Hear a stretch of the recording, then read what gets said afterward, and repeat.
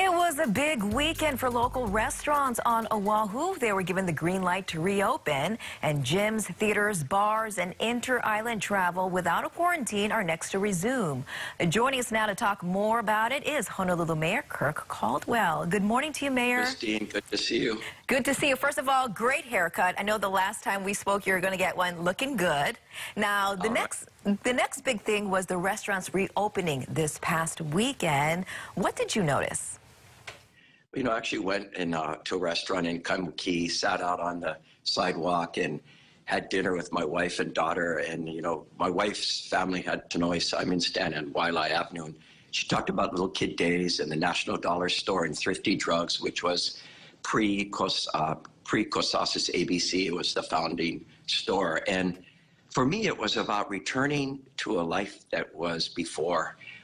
Even before the pandemic. And so I'm hoping with opening restaurants and being able to dine on sidewalks and those kind of places, we can actually live life better than pre-pandemic. So I was happy to see restaurants opening. Not everyone has opened up, as you know, Christine. I think they're waiting to see how it goes. And some went early, some are going to go a little later. But at least the opportunity is there now for people to start to dine in restaurants and help create jobs again for our people. Yeah, I also called around some of the restaurants, Mayor. Most of them could give me a date as to when they would reopen, although at least one or two could not even give me a date as to when they could reopen. Is there any kind of guidance or help or resources for the restaurants and their owners who are kind of unsure how to still move forward, if they can move forward? Well, if you go to our oneoahu.org website, you'll get guidance on what needs to be done in order to open a restaurant. The other thing is you can also get a small business grant. As you know, we have up to $10,000 in grants being provided by 4 credit unions using the city's CARES money to help restaurants modify. Now, it won't make a tremendous difference, perhaps, but it does help in terms of doing the types of modifications, plexiglass, temperature taking, those kind of things. And we really want to try to get more restaurants up and running. We want people to be re-employed again. The restaurant I went to on Saturday, they hired about 50% of their staff back. And these are people who hadn't been working for a couple months now. Now they're back rebuilding our economy. And we hope that continues to happen in the coming weeks. And we'll stand by to assist in any way we can, including through our Economic Recovery Office, which we're going to be opening up on July 1st. Now, speaking of the coming weeks, gyms, theaters, bars, they will be set to reopen June 19th. What will that look like? Because we're talking about more customers, more people inside a facility. One thing for sure, you're going to see physical distancing being practiced, 6 feet apart. You go to a gym, you're not going to all be clustered around one piece of equipment. You're going to have to be spread apart. You're going to have to be very careful. Theaters and museums, same thing, spread apart, 6 feet, seating on all sides. A little bit like when you go to pray. Now you have to be spread apart, and it's working.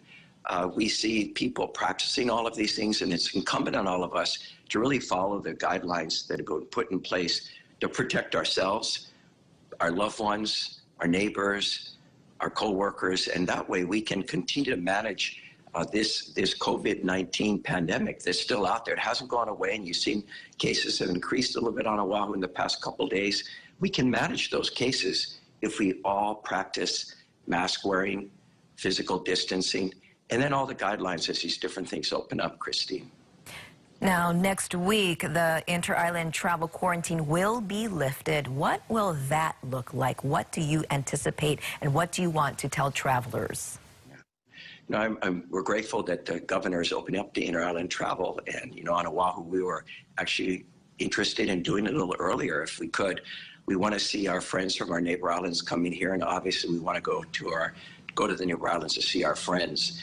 And it's the first step, Christine, to how you invite visitors back in from outside of Hawaii.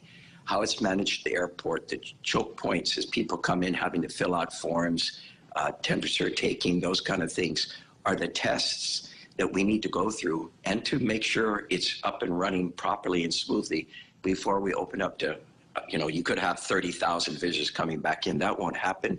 In the long run, it may happen. It may never happen again. Maybe there'll be a new type of visitor industry that we come out of. But we know for sure that choke point is the airports. And we know that the airport's working very hard to get their forms digitized, so a lot of it can be done online a lot quicker. And then we see how it works on June 16th, rolling it out over the rest of June. And hopefully the kinks will be worked out, and then we can start looking at inviting people back from outside of Hawaii. And how do you think that will look? What do you support in terms of a timeline and a process when we do start inviting people from outside the state to come here? I think there's a couple more things, Christine, have to be done here. As you've heard Department of Health talking about contact tracing. We're passionate here in the city and county of Honolulu about testing, contact tracing, isolation, and then support services provided if someone is actually having to be quarantined. And we have about 30, according to Department of Health, about 30 contact tracers on Oahu right now. We really need a lot more if we're going to bring visitors in. They're working to get a contract in place. I think it's in place now, working with the University of Hawaii to build up a team of about 300 contact tracers that I think need to be in place before we invite visitors in. Because as people travel, the virus travels. We know most of the cases brought to Oahu came from travel-related people who came into Oahu. And so we need that in place, first and foremost. Once that's in place, I think, this is me talking now, I think there has to be some component of testing, either before they arrive and test negative, maybe a test 3 days before, and showing that they've been tested, or upon arrival, that they agree to be tested in a quarantine until the test comes back. Now, that's a little extreme, but I take that line as the line that we should stand on and then move back if necessary. This is really, really important, particularly in the early days, because we know the pandemic is still strong on the continent. Places like New York, places like Los Angeles, they still have a large number of cases. These are two major markets for Hawaii. Want to make sure that before people come from the continent, they're not going to get the rest of us sick. Now, the other part, they talk about travel bubbles, right, Christine? Australia, New Zealand, South Korea, Japan.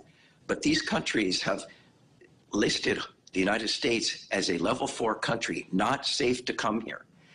We're part of the United States, so people wanting to visit our state of Hawaii have to deal first with the issue that their governments have put in place. Somehow we have to show that Hawaii is different than the rest of the continent, that we are the safest place to come in the country, that we have the lowest number of cases. And if we can do that, perhaps this travel bubble would be the first step to bringing people from other parts of the world, particularly the 4 countries I listed, and maybe not with testing, because the number of cases there are just so darn low.